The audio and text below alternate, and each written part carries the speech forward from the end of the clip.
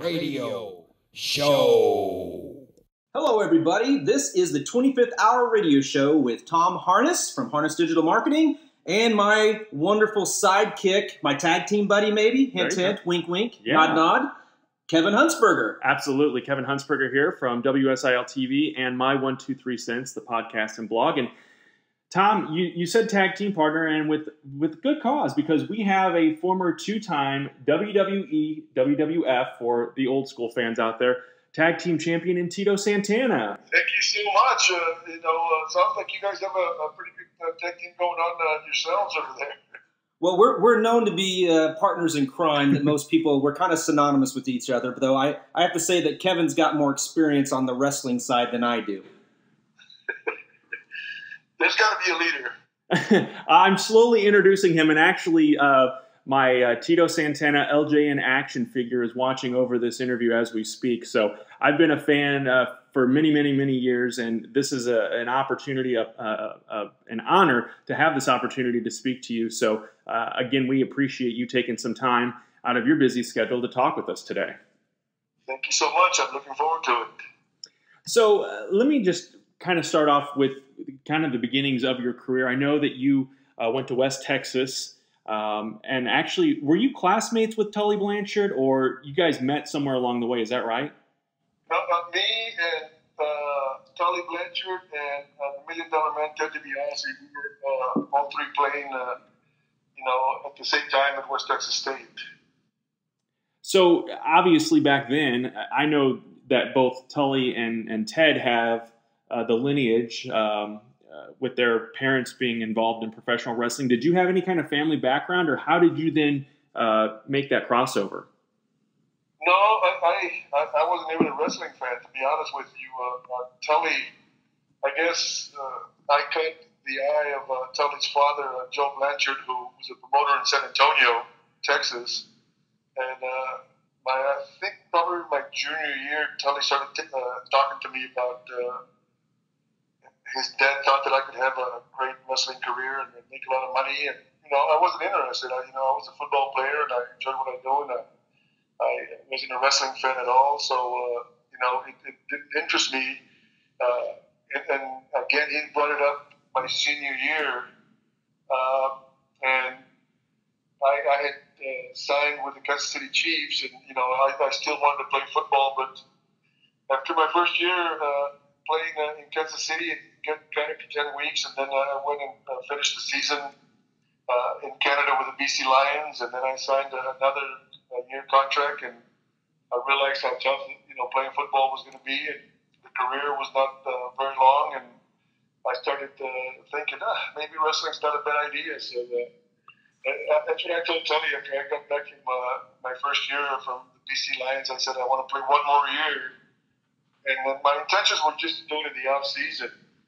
I said, then I want to start training, but I started enjoying it. It became challenging, and I just saw that the wrestler's career, could go on than the football player's career. So I made a move, and thank God everything worked out.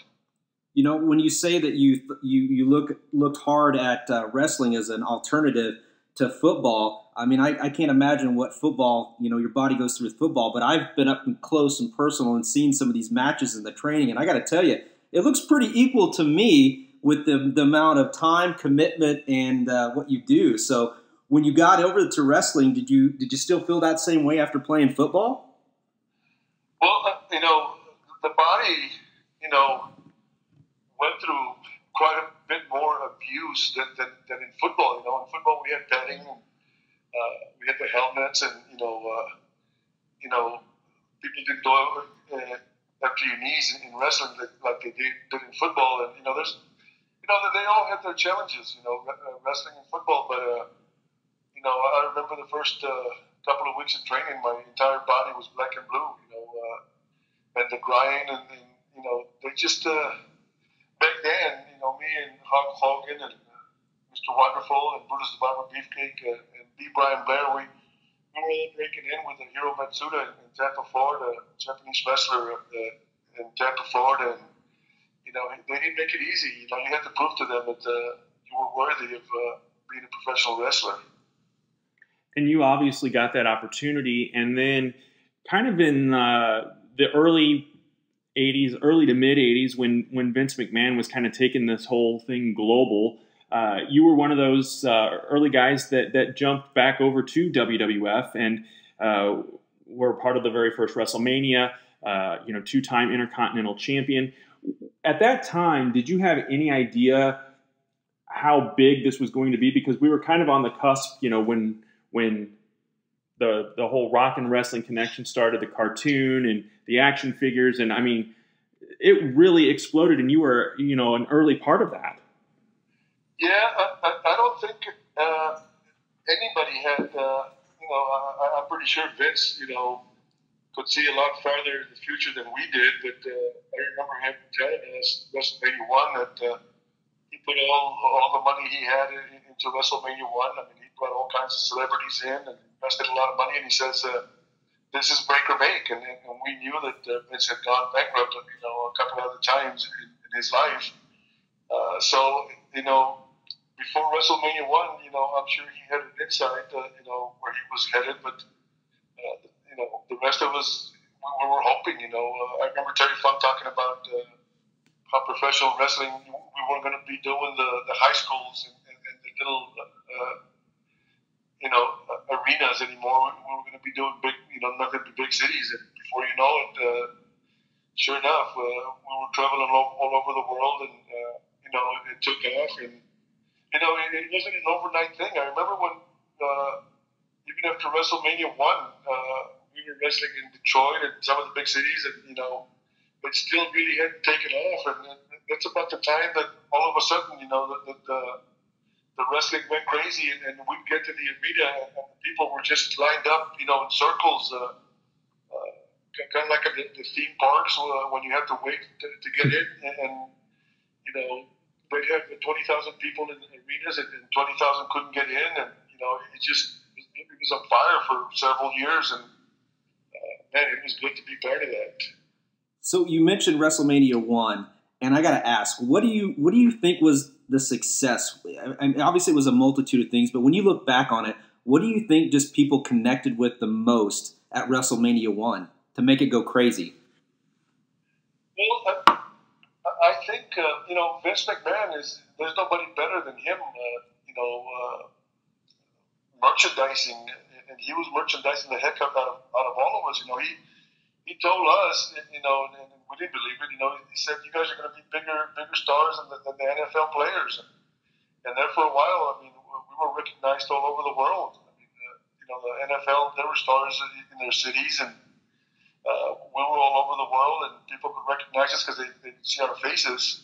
So I believe it was, the timing was really good, because the talent that Vince gathered, in WrestleMania 1, the wrestling talent. I mean, we were all schooled. We all knew the business. We knew the psychology. We knew what we were doing. We knew we had to work. We only made money with the money that we drew. We didn't have contracts, so we were working our butts off, and I think the whole thing, boiled over, and it caught on fire. The matches that people were watching, as far as I'm concerned, were the best matches that they had ever seen. Overall, in a package, and it took off. It was unbelievable to be part of it. And you were very loyal to Vince McMahon after returning in 1982. And correct me if I'm wrong, I think you and Hulk Hogan are the only two that have the distinction of being a part of the first 9 WrestleManias. What was it, and obviously your character kind of evolved through those years. You went from, Intercontinental Champion, single star, tag teaming with Rick Martel, and then going on to the El Matador character. What was it that kept you loyal to the WWF at that time? Well, I mean, I know that, like, one of my best friends in the business was Mr. Wonderful Paul Orndorff, and he got upset because of the payoff and ended up leaving. And the way I used to look at it, I used to think, if I go somewhere else, if I'm going to be making the same kind of money, at least of what I'm making now, and nowhere else could you go and make the kind of money that I was making in the WWF. So that was part of the loyalty. It was for the wrestlers and for Vince. It was all a business. And I started making more money than I ever dreamed that I was ever going to make. In any form or fashion, and I just kept working hard, and I knew that hard work. Hard work is the reason that I stayed there as long as I did. I saw a lot of my friends that came in and went, and I just stayed. But Vince told me, one day that the reason is because my hard work, and I never really had any disagreements with him. Your feuds with Macho Man Randy Savage, Greg the Hammer Valentine, and Rick Martel are probably, and even early on with Don Muraco, the Magnificent Muraco, when you won your first Intercontinental Championship, those are really kind of the standouts to me as a young fan watching you. Do you have any particular favorite matches, moments, opponents during this time period or even beyond that? Well, I didn't have a feud. I don't know if you remember the angle that I had with Greg the Hammer Valentine. Supposedly he tore my knee up. Yeah. Mm-hmm. And I had surgery. Yes. Well, Mr. Wonderful is the one that tore my knee up the night before. So really? We were taping in Brantford, and my cartilage was torn. I walked in crutches, and Vince was having a production meeting because it was a TV day in Brantford, Ontario, and I went up to him and I said, "Look, I messed up my knee. I can't go anymore. I'd like to." And I suggested for me to do an angle with Mr. Wonderful because we really, he was the one that did it, and I loved working with him. He was a great wrestler. We had a great chemistry, and they didn't trust Mr. Wonderful, so Scott, the booker, really liked Greg the Hammer. So I ended up taping up my knee really, enough to where I could get into the ring without showing that I was really, not able to do much.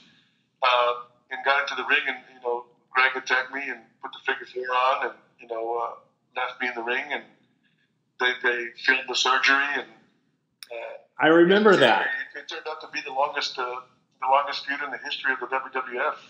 I remember the video. I remember the package of them showing the surgery. Now that you said that, I remember the attack and everything. I didn't realize it was Mr. Wonderful, though. That's very interesting.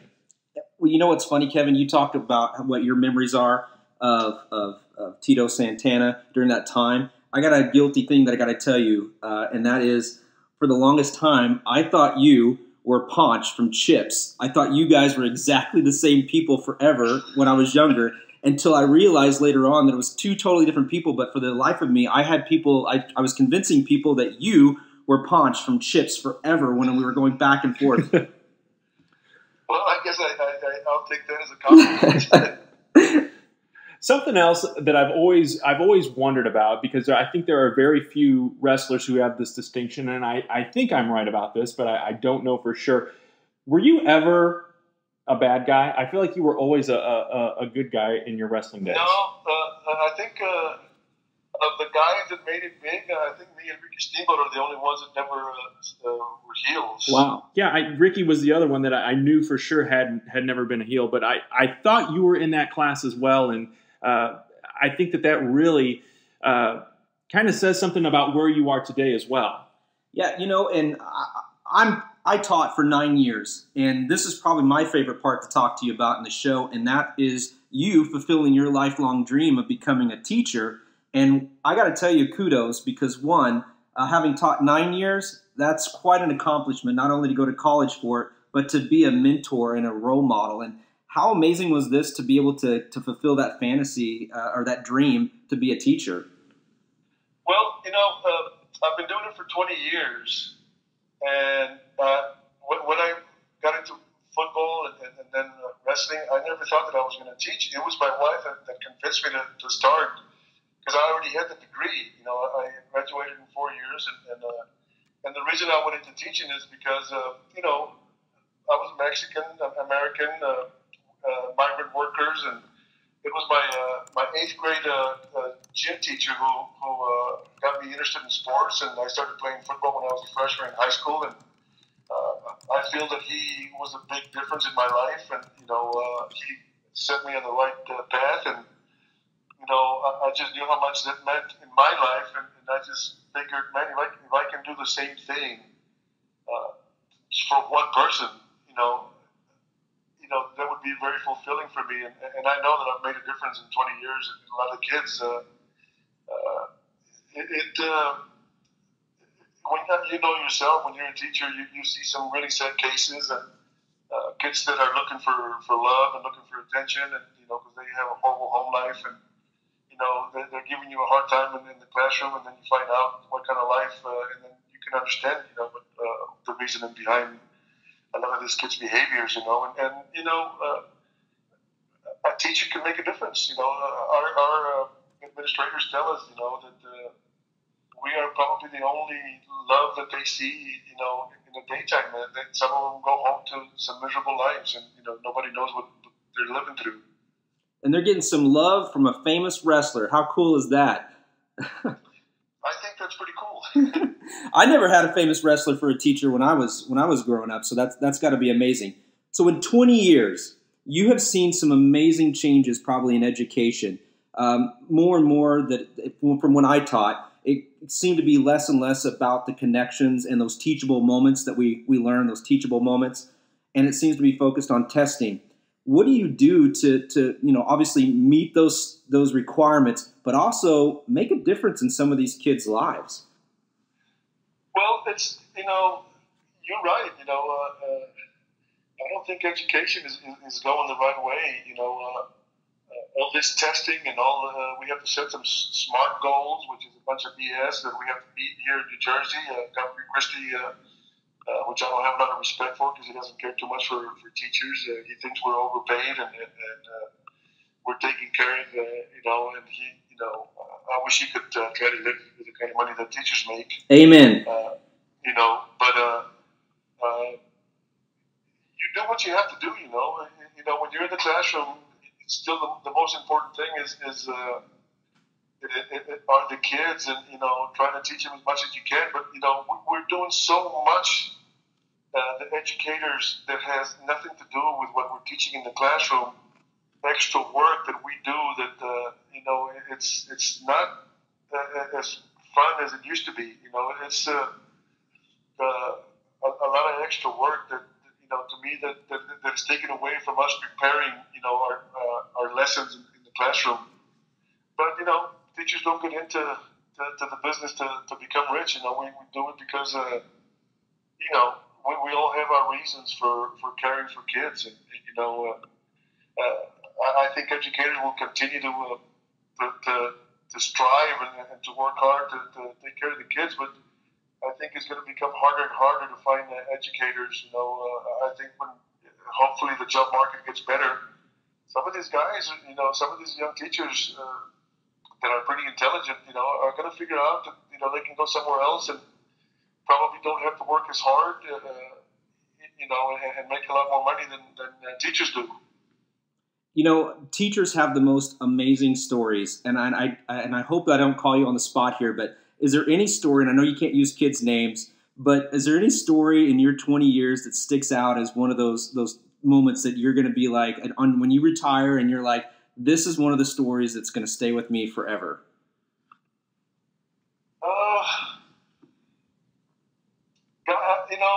I had a kid in a wheelchair this past year that he had a hard time pronouncing words, and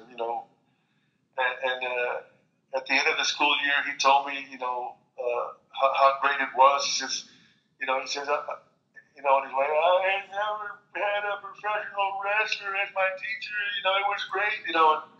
And it just for him, I never knew that professional wrestling, was even in his life. Was being a professional, but all along, he was happy to be in my class because I was a professional wrestler, and I believe kids look up to me. and I know I'm a good teacher, and I know that it comes across. The kids know that I sincerely care about them. You know that the way I treat them. You know I never had any problems in the classroom, and it's not because I'm big or anything like that. It's just because of the way I treat the kids. You know, I treat the kids with respect, and you know, I expect them to, you know, respect me, and you know, that's the way, you know, my classes go. You know, I tell them, I respect you.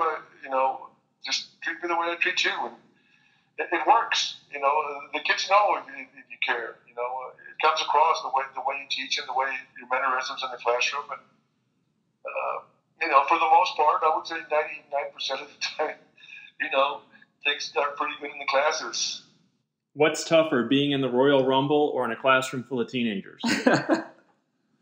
Well, you know, I think in the classroom, you know, because there's always one that are going to test you. Yeah. You know, and you have to figure out, you know. I remember you know, I don't know if you guys have time for this story, but sure. When I started out as a sub, I went into a special ed class. There were seniors. And I get in the classroom, and you know, I had just started, you know, so I had been away from education for, you know, quite a while.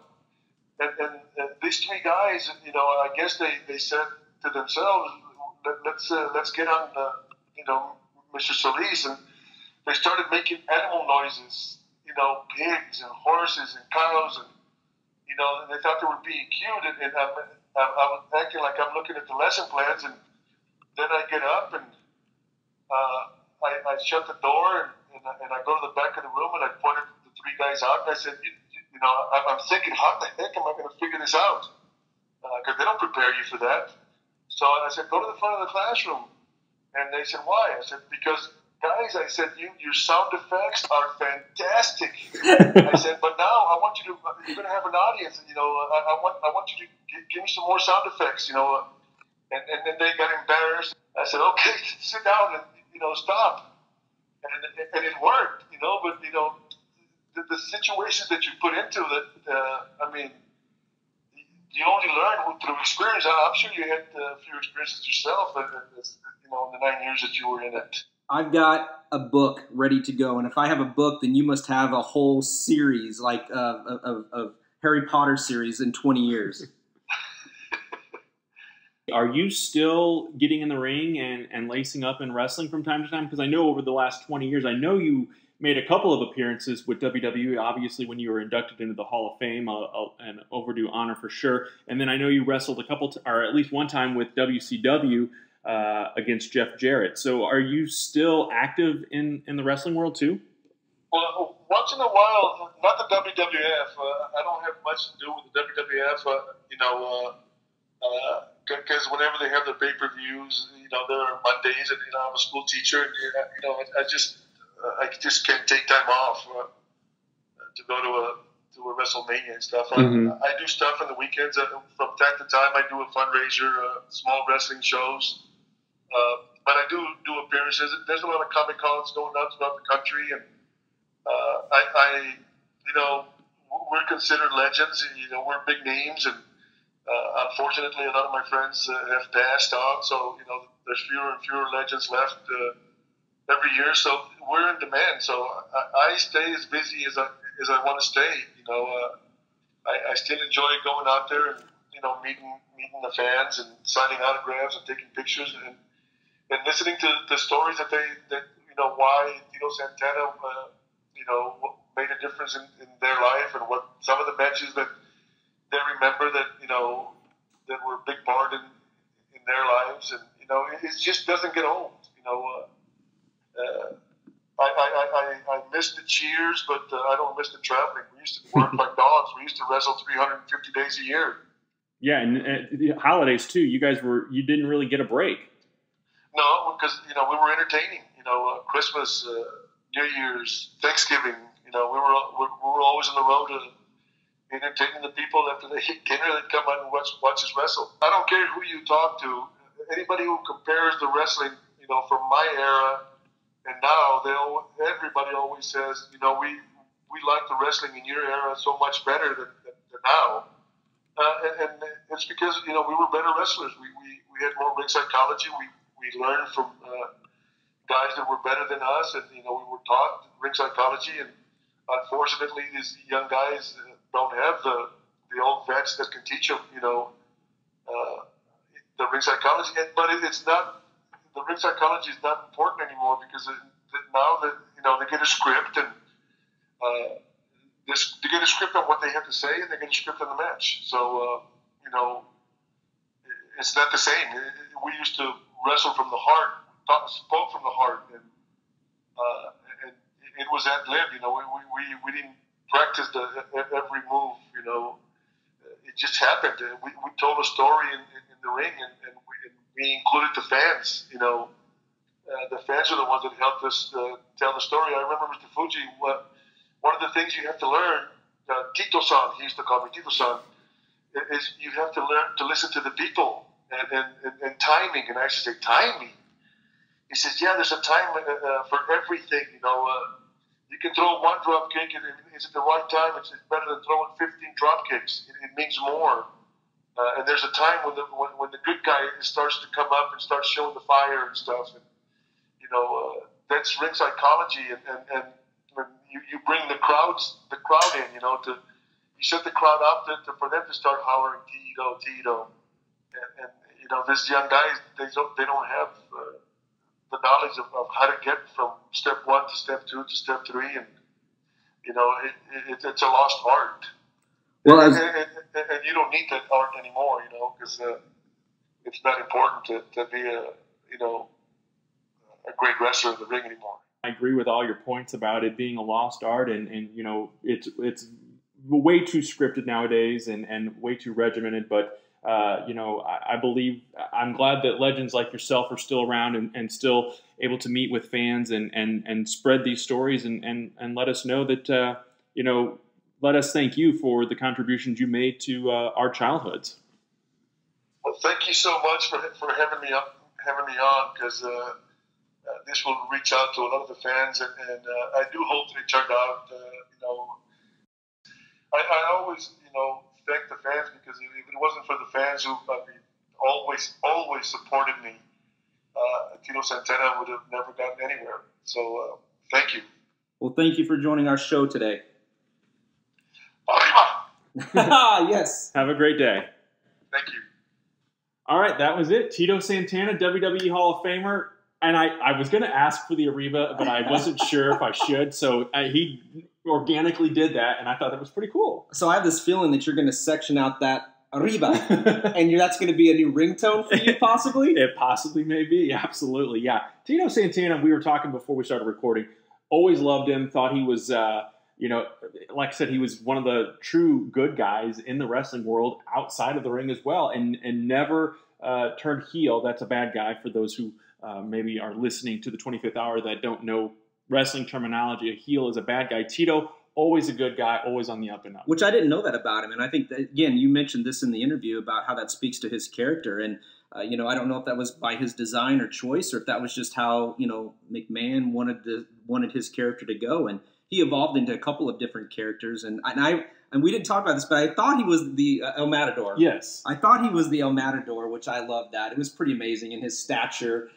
And I think they actually, and I wish we would have had more time with him, but I do think that he was sent off to do some training in that sport. I don't know that he actually got in there with the Bulls, but I do know he worked with professional matadors at one point. Which doesn't surprise me based on the interview that we had with him talking about how he really took the art form serious and how he put everything in. He worked. He talked about how his work ethic was to make it the best it could for the people. Absolutely. Well, Tom, it's coming to an end here for us with the 25th Hour Radio Show. Always a pleasure to fill in for host Rob Fairless. Yeah, he's amazing. We are very fortunate that he allows us to get these wonderful interviews and also to feed your wrestling fix. That's right. Absolutely. This will be a part of my 1, 2, 3 cents as well. But Rob, the usual host here on the 25th Hour Radio Show, trust us every once in a while to take over the reins as well. Rob, we thank you for that. We thank you all for listening as well. For Tom Harness, this is Kevin Huntsberger. This is